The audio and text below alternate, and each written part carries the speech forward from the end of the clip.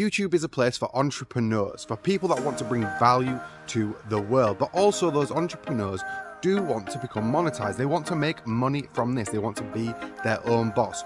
What does it take to become monetized on YouTube? So stick around because I'm going to give you my update on how to become monetized on YouTube and my first 1 month journey on YouTube on my road to monetization. For those of you that have watched my other videos, you know I go out into the fields. Today I'm in Milnes Bridge, Huddersfield, West Yorkshire. I usually take myself to very unpopulated areas so I do not get seen recording. As an introvert, it's quite awkward for me to be seen recording. Today, I'm in Milnes Bridge. The guarantee that I'm going to be seen recording is very, very high. There's a gentleman just over here. A lady just walked past a moment ago as I was setting up. There's someone there as well. So there's a lot of people today seeing me record, and I'm just going into it. I'm throwing myself into the deep end today. My update on YouTube for my studies from week 3 to week 4, what have I learned? So I've learned a lot. Again, I'm going through the lessons that are taught to me by the VidIQ app. I have made changes to my channel. I have updated the banner at the top of the screen to add a money background. Through the lessons on VidIQ, it was teaching me that I need to create a message within the image that I'm putting on my banner. Previously, it was just a nice cool lake with a bit of trees in the background, and that did not explain what my channel was about. So that needed to change. I needed people to understand in the eye test what my channel was about. So I changed the background on my banner to have a money background, which explains that I talk about money. And that's what my channel is about: financial freedom, financial independence, and retiring early. I've also put a trailer on the channel for anyone that is not subscribed. There is a trailer on the channel. It's a 1-minute trailer to explain what my channel's about, my promise to my viewers that I will create content twice a week. These are the changes that I made to the actual branding of my channel. What have I done to study for YouTube? I've learned a lot this week, and the great thing is now I have a lot of videos on my channel, so when I actually learn something new, I can implement it straight away. I wanted that to be the case. If I just learned something new and I had one video that I could practice that new bit of knowledge on that video, it wouldn't be enough to embed it in my brain. So there's a few things that I've learned this week. I've learned to make my thumbnails more curious, to spark curiosity in the eye test. At first, I knew my thumbnails needed to be bright and contrasting and catch the eye through color, which was not a problem for me at first. I thought actually I was pretty good at doing that. But when it came to sparking curiosity within the words of the thumbnail, that one was a challenging one for me. I did not know how to do that. I wasn't quite sure. So what I'm doing now is I'm still creating the thumbnails. When I upload a video, I go onto the VidIQ app, I click generate a new thumbnail for this video. I do not copy and paste that thumbnail. I use that AI generated thumbnail as an example. I'm looking at the words in that thumbnail that spark the curiosity. I don't think I've got that gift in my brain to spark curiosity in people. So I use AI to help me out in that case. As entrepreneurs, we try to do everything, but we are not great at doing everything. We kind of suck at some things and we are good at some things. But those things that we suck at, we've got to work on and we have to get better. So I'm using AI. I'm using AI to tell me words to put in my thumbnails that will make people more curious and spark curiosity. Same goes for the title of my video. Again, I do not know how to spark curiosity in people. I use ChatGPT and I have a template that says in that template, give me some examples for a title of this video, and I give the title that I currently have, but I want the examples to spark curiosity in people. But for example, there's a video coming up on Bitcoin, and the question in the title is Bitcoin doomed? Quick question. I'm not implying that it is or it is not. Is Bitcoin doomed? Question mark, and then my price prediction on Bitcoin. So if you're interested in that video, hit subscribe, hit the notification bell. That's actually coming out in just a couple of days. So if you want to be the first to see it, hit like, subscribe, and hit the notification bell so you can be the first to see that video on Is Bitcoin Doomed and my price prediction on Bitcoin as a financial advisor. So once I learned that I needed to put curiosity in my thumbnails, in my titles, I reviewed all of my videos and changed all the titles to spark curiosity and the thumbnails and just the wording in the thumbnails to spark curiosity in the viewers. I believe now that my thumbnails are sparking more curiosity in viewers on YouTube. So hopefully that's something that's going to help. Down the line, it's going to spark curiosity in people scrolling through YouTube. I said last week that I'm going to look at the keywords on VidIQ. I'm going to use those as examples of what kind of videos that you want to see on YouTube. These videos that I've been creating using the keyword search have not kicked in yet. The previous videos from today, before today, are still all videos that I chose to do off of my own back, that I thought might be interesting, but actually in some cases, I was wrong on some cases, but I accept that. You gotta throw enough stuff at the wall to see what sticks. But now I'm using the keyword search, so as of the next video after this one is the first video on Bitcoin that has been influenced by the keyword search on VidIQ. I do think my studies on the keyword search on VidIQ were a bit naive at first. So what I did at first was load up VidIQ on the internet. I have a list of videos, a huge list of videos that I want to create, and I ranked them. I put the titles of those videos. I mean, the list was massive. I put the title of those videos into VidIQ, and VidIQ would tell me and give me a score out of 100 to tell me which one has high demand, low demand, and high supply, low supply, and give me a score and ranking on which would have the higher likelihood of being successful on YouTube. So last week's video recording was all about ranking those videos, and I picked my top 3 videos from that list on those rankings, and they've been filmed, they're in the editing stage, and they're coming out soon, so I'm very interested to see how those pan out. I do think I was a bit naive by just picking my own videos. VidIQ is so sophisticated, it knows my channel now and is now giving me advice on what videos to create. And you can say yes, no, you can put tick or a cross next to it, say not interested, don't want to make something about that, or yes, that is right up my alley, well within my niche and something I think my viewers would want to see. And VidIQ says, I predict that this type of video with this title will perform well. So I haven't even gone into the VidIQ suggestions yet. I've only ranked my own videos and picked my top 3 videos from those rankings, and they'll be posted over the next few weeks. But after that, my next round of videos that I'm going to film based off the VidIQ suggestions and see how that pans out. Now I can see from VidIQ when I'm uploading those videos and putting the tags in the videos to describe what the video is about, VidIQ, because it is implemented into YouTube, it ranks those tags as well. It's super useful. You put the keyword tags in there and it will put a score out of 100 of how good that tag is. It will score it of how likely it is. Are people searching for it? Is there high demand and is there high supply of that particular thumbnail topic? So it's really good.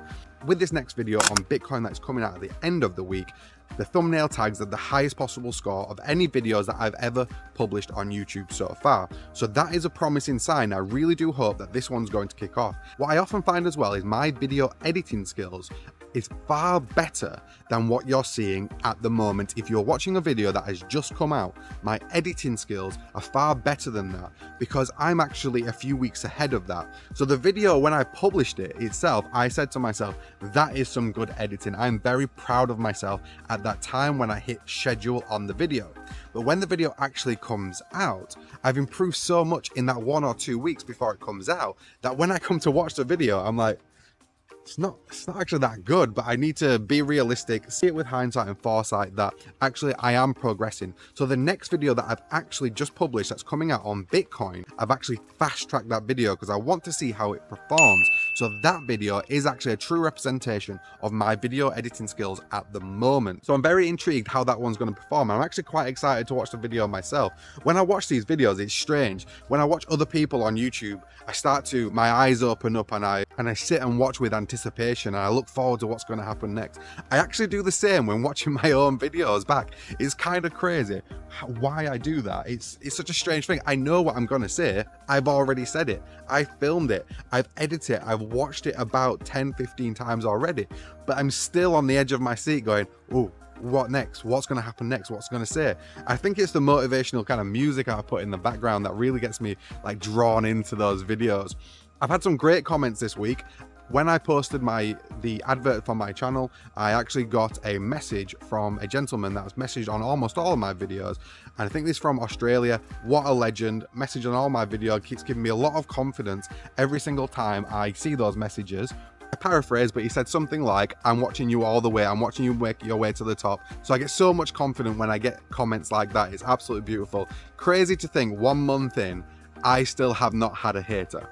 Still not yet, which is absolutely crazy to me. I thought they were going to come straight out of the woodwork straight away and tell me, just absolutely ridicule me, they troll me to death.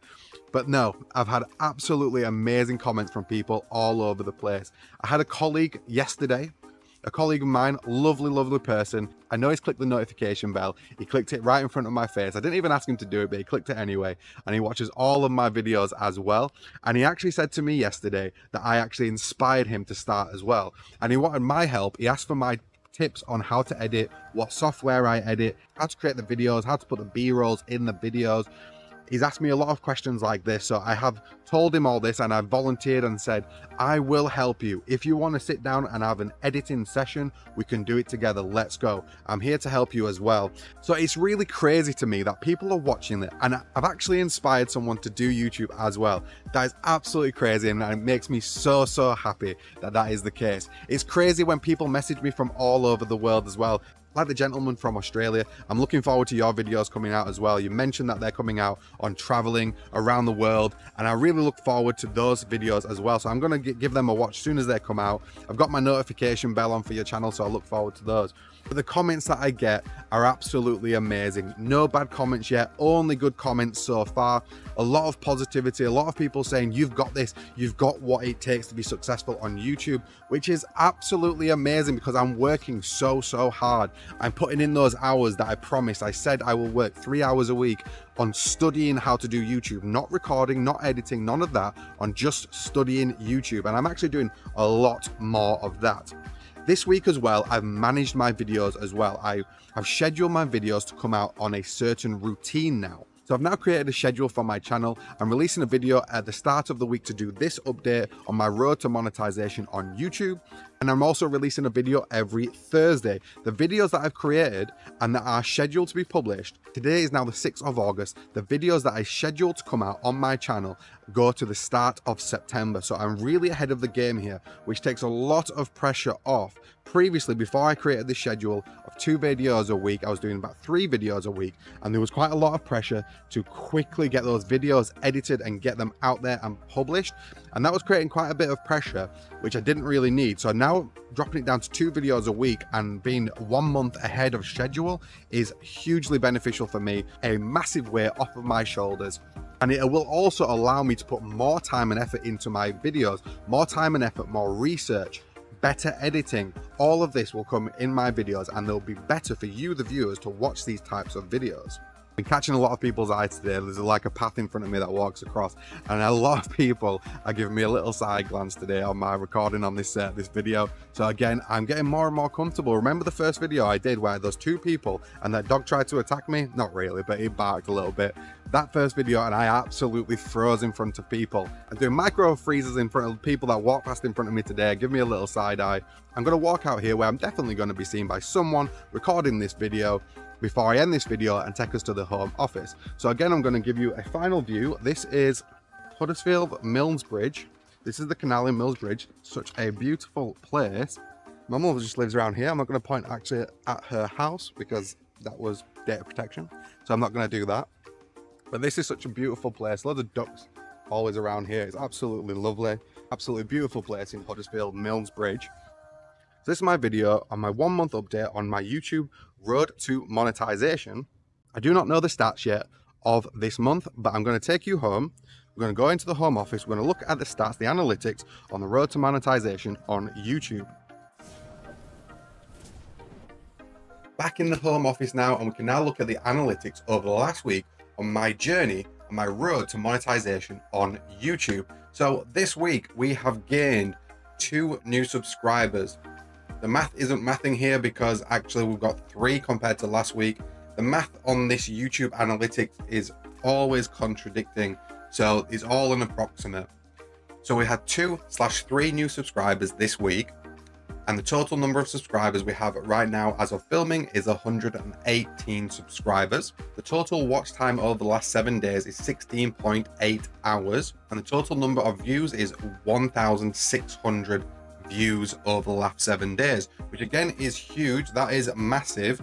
The subscribers have gone down. We've lost a lot of momentum on the subscribers, but that's absolutely fine. I am not bothered about that at the moment. The reason I'm not bothered about that at the moment is because my knowledge about YouTube, about creating videos, is far ahead of the videos that are released. So the last video that was released, it was about how to be lucky. Now, the original idea of posting that video was way at the very beginning, a month ago when I first started YouTube.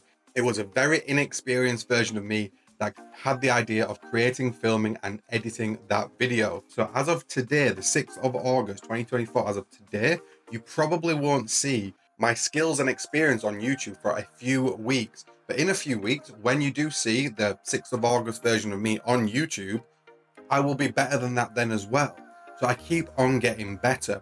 Literally 2 weeks, I turned from an amateur 2 weeks ago to very experienced with regards to video editing. So in another 2 weeks, I'm going to look back at myself today and think again, that person was completely amateur. That's the way it goes. When this knowledge gap plateaus, it's going up at an extremely quick rate at the moment. Eventually it will plateau and the knowledge that I need to gain will start to die down. But right now it just keeps going so fast. The amount of knowledge of creating videos, interesting videos on YouTube. The lessons that I learned from the VidIQ app, those videos, when I first started learning those lessons over the past 2 weeks, the first video that I created on that starts this week, at the end of this week. So I anticipate that these analytics will change because my knowledge is getting better. And I will be filming videos that are more in demand for you, the viewers, from now on. So keep watching those videos, like and subscribe, leave any comments in the comment section below. If you are seeing any schoolboy errors that I am doing, then please let me know in the comments below. I just want to keep improving. The knowledge I've gained from that VidIQ app, the knowledge I've gained from them will be implemented in the videos starting from today. So the next video that is coming out at the end of the week on Thursday is the first video that has had influence from the VidIQ app. So going forward, I'm going to be creating much more relevant content to you and using the VidIQ app to make those videos. And even then, once that first video comes out, I do expect those videos are going to take some time to create some momentum. So I started learning VidIQ 2 weeks ago. The first video is coming out this Thursday, and I do not expect it to build any momentum for another month or 2 months or something like that. When it comes to YouTube, you learn something now and you do not see the benefit straight away. It's a lagging indicator. You learn now, you build your knowledge now, and the benefits of that progress come later down the line. So if you are feeling that anxiety and think maybe you're not good enough, this is why, because you're not seeing instant results. But this is not an instant result game. This is you see results 2 or 3 months down the line type game. So keep going. Again, if you are interested and you're doing the same thing as me, keep going. You're 1 inch from goal. It just takes one moment, one bit of luck to strike lucky in this game. So I look forward to the analytics next week. I'm really hopeful that the analytics next week will increase, that I will get more subscribers than what we've had over the last week. The next video coming out for me personally is a gem. I was very happy filming it. I enjoyed the research and I enjoyed the editing, and it's coming out and I feel very confident in this video and I think it's a very good video. So please hit that subscribe button so you'll be notified as soon as that video comes out. If you like the idea of following my journey on YouTube, my road to monetization, you're probably interested in seeing where I started from. So if you're interested in seeing that, I've got a whole playlist. I've put weekly updates from the very first video on my road to monetization. So click on this playlist right here and watch all the videos from the very beginning on my road to monetization on YouTube.